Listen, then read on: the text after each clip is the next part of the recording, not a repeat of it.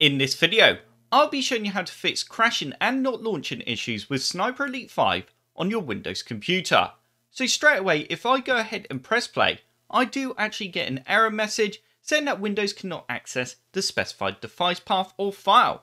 If I then press OK, I then get another error message saying that error launching the game, and then it gives me a code there. It does not matter if you're not getting that exact error message. The methods that I'll show you in this video will resolve a lot of crashing and not launching issues with Sniper Elite 5. But before we get started, I wanted to just add in showing you that the methods did resolve the issue on my computer. So if I press play now, you can see I'm no longer getting the error message. And there we go, you can now see the game is launching. So the first thing that you need to do is right click on the start menu icon, go to settings, click update and security, and then click the check for updates button, and just ensure you have the latest updates installed for your Windows computer. If you also do have optional updates or a feature update available, go ahead and download and install that as well. So once you have fully updated Windows, the next thing you need to do is just update the driver for your graphics card. And to do this, all you need to do is go to the manufacturer's website for your graphics card. If you're not sure what graphics card you have in your computer, then you can find this out by right clicking on the start menu icon, go into Device Manager, expand the display adapters, and as you can see I have an Nvidia graphics card and it's a GTX 1660 Super, so I'll need to go to the Nvidia website and download a driver for a 1660 Super. I will pop links in the description below to the websites AMD, Nvidia and Intel. Also, I will pop a link in the description below to our website with a guide on more methods and other fixes that you can do to hopefully resolve Sniper Elite crashing if the methods in this video didn't help. So now you have updated Windows and also the driver for your graphics card, go ahead and launch Sniper Elite and see if that resolved the issue you've been having. If it didn't, then the next thing that you need to do is go to the location where you installed the game. Once you're in the location where you installed the game, you then need to open up the launcher folder and you would then see Sniper Elite 5. You need to right click on this .exe and go to Properties, Compatibility, and then tick Run this program as an administrator and press Apply and OK.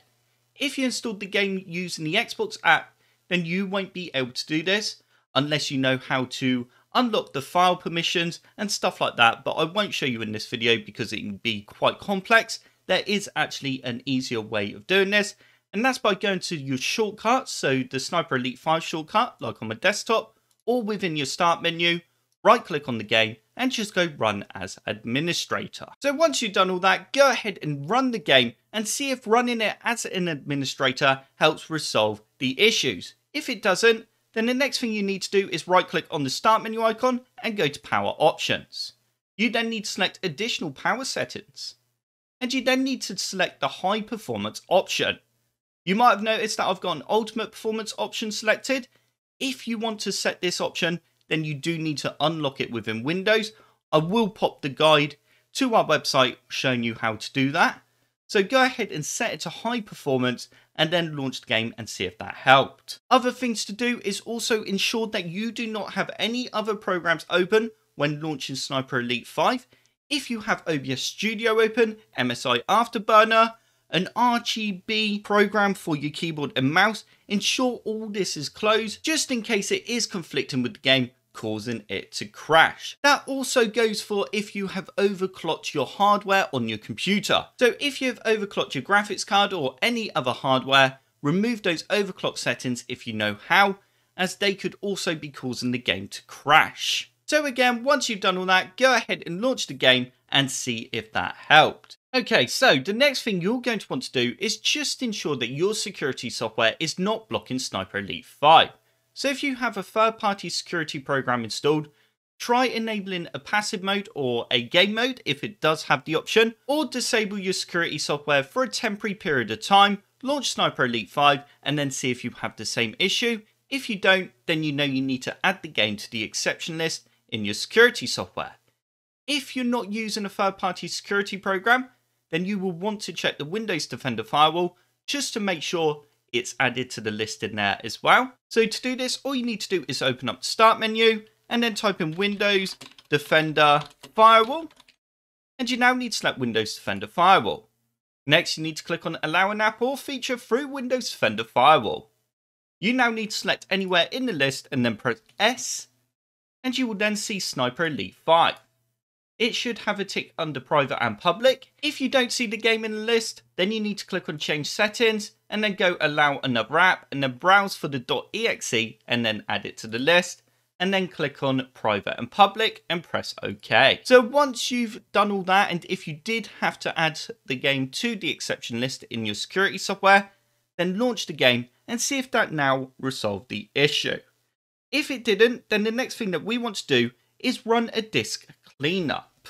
And to do this, all you need to do is open up the start menu and type in disk and then cleanup. You can see it's there on my screen now. You now need to select your C drive and press OK, and you then need to just go through the list and select everything you're happy to remove. Once you're happy, go ahead and press OK. The more you select, the better, but just remember, once you deleted the files, they are permanently deleted from your computer. Once disk cleanup has finished, the next thing that we need to do is open up the launcher that you purchased the game in. So if you're using the Xbox app, then you need to right click on the start menu icon and you actually need to go to apps and features. You then need to search the list for Sniper Elite 5 and then select the game and then go advanced options, and you now need to scroll down and you're going to click on repair. And this is just going to check that the game files are all okay. If you purchased the game through Steam, then you need to now open up Steam. Once you have Steam open, you now need to find Sniper Elite in your games list. I'm just going to use PUBG Battlegrounds as the example. You then need to right click on the game, go to properties, and you then need to ensure that you don't have anything in the launch options text box. You now need to go across to local files, and you then need to click on verify integrity of game files. And this is just going to ensure that none of the files have become corrupt or missing. Allow that to run, and once it's finished, launch the game, and hopefully that would have resolved the crashing and launching issues. If you purchased the game in the Epic Games Launcher, I will show you how to do this now. Once you have the Epic Games Launcher open, you then need to select your profile icon in the top right hand corner and then click on settings. Next you need to scroll down and find your game. I'm going to use Fortnite as the example. You then need to ensure that additional command line arguments isn't selected. If it is, then just untick it. Next you need to go back and then find your game in your games library and then click on the three dots under the game and then click on verify, and this will then check the game files in the Epic Games Launcher if that's where you purchased the game. So that does now pretty much bring me to the end of this video. Other things to do if you're using the Xbox app version of the game is to simply open up the Microsoft Store and then select library. And you now need to just click on update all, and this is just going to update everything. And as you can see there is an update for the Xbox app on my computer, which would then hopefully resolve the launching issues with the game. So as I said, that now brings me to the end of this video. If the methods in this video still didn't help you get the game working, then you can click on the link in the description below to a guide that we have on resolving issues with the game. And there might be another method in there that I've not added to this video. So if you did like the video, click the like button below, and if you would like to see more computer sluggish videos, then click that subscribe button. If you do subscribe, then I will see you in the next video.